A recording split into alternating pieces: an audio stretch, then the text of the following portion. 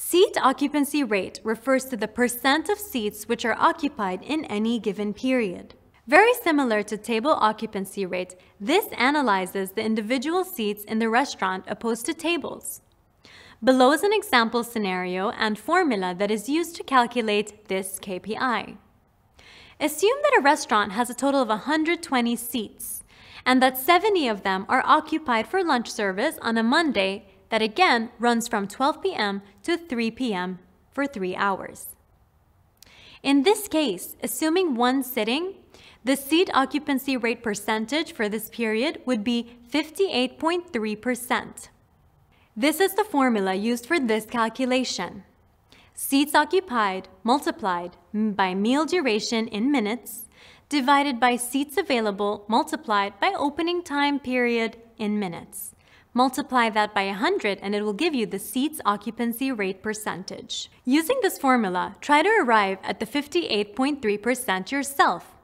Again, this example is based on one sitting only. Let's consider an example of how to calculate occupancy rates for multiple sittings. For multiple sittings again, it is important to capture the total time that tables are available in minutes, as well as the total time that tables are occupied in minutes. Assume you have 70 seats occupied out of a total of 120. However, although the restaurant is open for 3 hours, each seat is occupied only for 90 minutes. So then, the seat occupancy percentage equals 70 multiplied by 90 divided by 120 multiplied by 180, which will give you 29.2%. Now, how is this information used compared to table occupancy?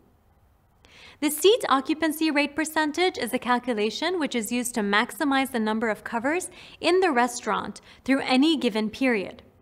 It must be analyzed with the table occupancy rate percentage, as the seat occupancy rate percentage is only important if a restaurant has a high table occupancy rate percentage. Why is this? If a restaurant has empty tables, i.e., low table occupancy, and it is known that this will be the case for the whole duration of a specific day, then the venue will be happy for a single guest to sit at a table of 4. The persons per table will matter less. Alternately, if the table occupancy rate percentage is high and the seat occupancy rate percentage is low, then the spend per table will not be optimal. In this case, a potential strategy might include re-looking at the reservations and seating procedure. It is likely there will be an opportunity to increase the total covers served during this period by being stricter with reservation sizes in the restaurant, or alternatively, addressing the table layout to minimize unused seats.